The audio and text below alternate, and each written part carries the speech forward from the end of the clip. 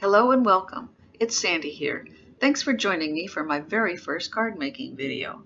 I want to show you how I made this 5.5-inch square card using dies from the Elizabeth Craft Designs November 2017 release, along with some other existing dies from their collection. So let's get started.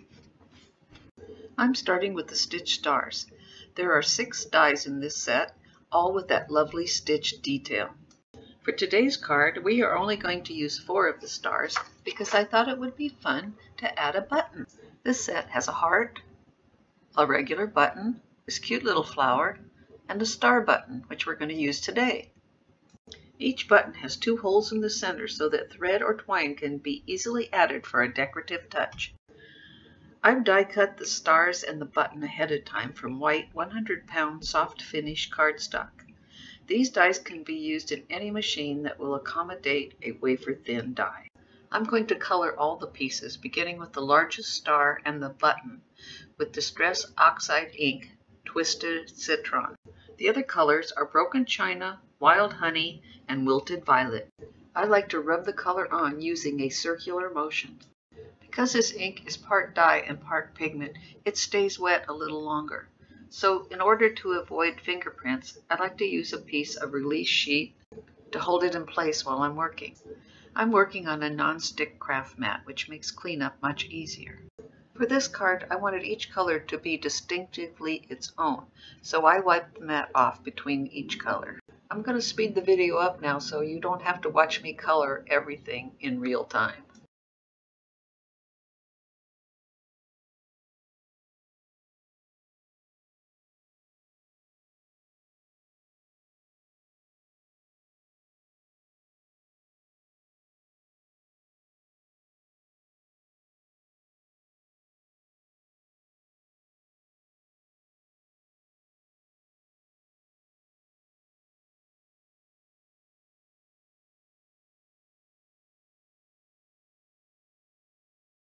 Phew, that's done. Next, I cut a square panel for the front of my card using Perfect Purple Soft Finish cardstock and the largest square in the Stitch Square die set. The top square panel for this card was cut from Moda scrap paper using the largest die from the Dotted Scallop Squares.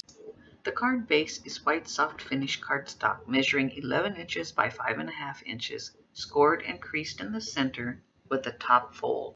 Now let's put our card together. Begin by adding adhesive to the back of your square panel. The back of this panel is white, but it is purple on the right side. Lay the card base out flat on your work surface before adding your panels. This way it makes it easier to line up and you don't have that bump and fold to deal with. Next we're going to add our scalloped piece.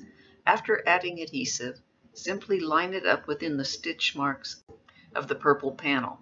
These dies are designed to layer perfectly one on top of the other, leaving the perfect edge all around.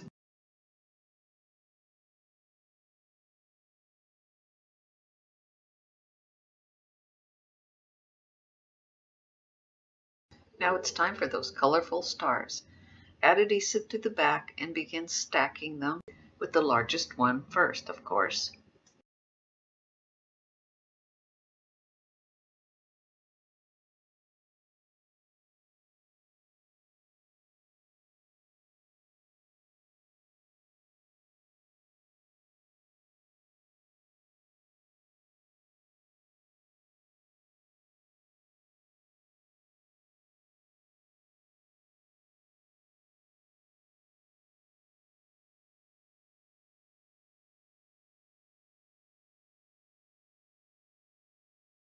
Next comes that cute little button. But before I added it to the card, I ran some purple and white twine through both holes and tied it in a knot on the top. The twine was much longer than necessary, but it made it easier to tie. Then it was trimmed off. For attaching the button to the card, this time I used liquid glue, simply because of the bump made by the twine. This way I put a little dot of liquid, fast-drying, clear glue that holds strong. I placed it on the card and then held it down for a few seconds to make sure that everything was going to stay in place.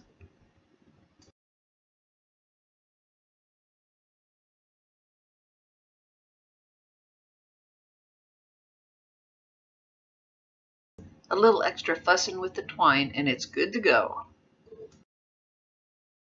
To finish this card off, I'm going to use this new Sentiment stamp set. I love the font and size of these, and it has coordinating shadow dies.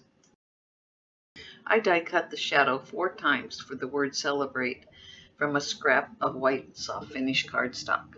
Then stamp the word Celebrate on the one die cut that was going to become the top. These are clear stamps so you can see through them to center them on your die cut.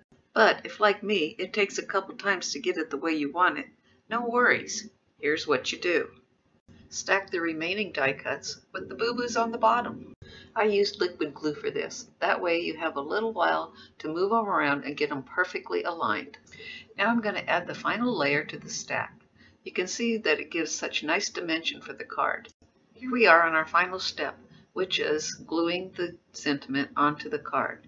Again, I like liquid glue for this because it allows me some flexibility in placing it on the front of the card. Still working with your card flat on the work surface, place your sentiment. This is a great generic card that could be used with any greeting.